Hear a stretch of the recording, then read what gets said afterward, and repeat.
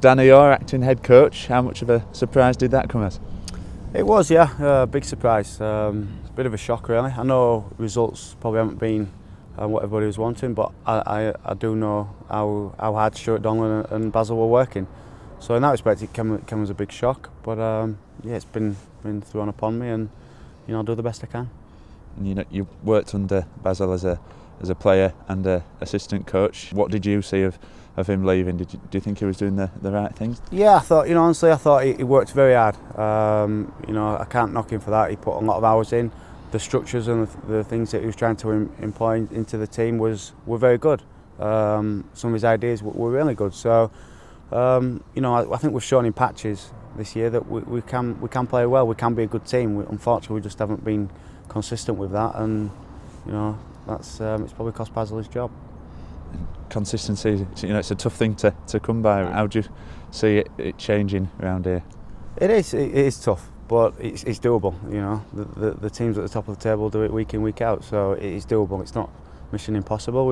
I've got some good players here, and they just need to start maybe believing in themselves a bit more and doing the things that that they know they can do. And it's really as simple as that. You get a bit of confidence, and I'm sure you'll see a different team. You were, like you were just saying in there, you were playing 6 months ago. How does it feel now to be sort of in the top position as a head coach? Yeah, it's weird, really. It's not something that I wanted. It's not something that if you'd have said 6 months ago you'd be head coach, I'd have laughed in your face. But this is reality. This is where we're at. I've been asked to do the job, and like I say, I'll do the best I can, whether it be for 1 week or 6 months or whatever it might be. You've spoken about really loving coaching. Was the ambition always to be a head coach eventually? Yeah, it's probably something that I have coached for a number of years, at different levels and different ages and things like that. But probably over the last 4 or 5 years, I've really thought, I'd like to have a crack at being a head coach. But I also understand that you need to serve your time as a youth coach or an assistant, things like that. So.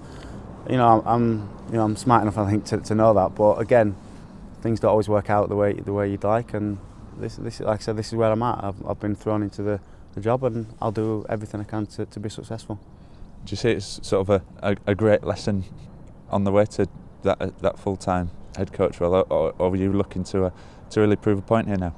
No, obviously I want to do well. I'm testing myself now against some of the best coaches and best teams in Super League. So. I want to be successful, I want to do well. Just because I'm inexperienced doesn't mean I'm not going to be any good.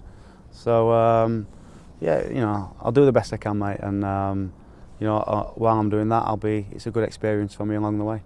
And it's a short turnaround, since you were landed in this position to the game. Have you managed to change anything, or is it a case of keeping things the same and just trying to tighten things up a bit? Yeah, absolutely. Well, there won't be any big changes or anything. It's we'll keep things the same. I think it'd be too hard on the players to do that. And again, like I said before, that when we do things right, things that Basil put in place, we're pretty good. So there's no need to go away from that.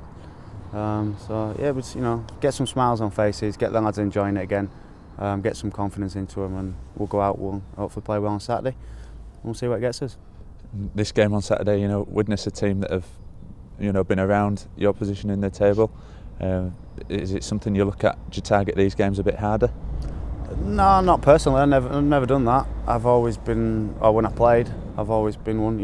Let's go into every game and play to the best that you can play, and that's all you can do. And if you do that, I'm sure 9 times out of 10 you put yourself in the mix to win a game, and that's all I've been looking from the lads to do on Saturday. Play the best that you can do. I can't ask for any more. But if they do that, I'm confident we can win. Where do you see the threats coming from this Widnes team? Obviously, I think Dennis is putting together a really good squad there. They've got Kevin Brown, who's back fit. I spoke to Kevin a few weeks back when he first injured his ankle. He was hoping to be back for this game. He got back last week, so he's got a game under his belt. So he's a massive threat, is Kev. He's a fantastic player. Obviously, his brother-in-law, Gareth Falk, but they play on the left side together. So they're pretty good players. So we'll have to keep an eye on those two. And obviously, Hamby whether he plays at half-back or at full-back, he's probably as good as anybody in the league at the moment who's running games. So they've got some quality players, but so have we. So we're not going to worry about them too much. We'll respect them at what they're good at, but we'll concentrate on what we do, and if, like I say, if we get our game right, we give ourselves every chance. Have the boys been there, giving you any stick, calling you gaffer or anything like that? Yeah. No, I've not had gaffer. Like I say, I won't accept that. I won't want that.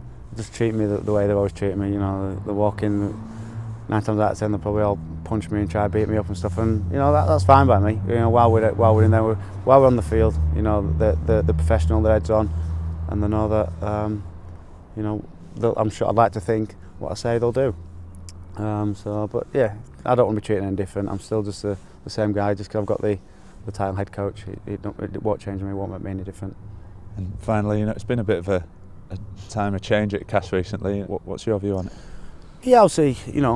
We're I think, being honest, the club has had its ups and downs in the last probably 18 months or so. There's been people come and go. There's been a lot of changes, but again, I've got this club close to my heart, and I want it to do really well.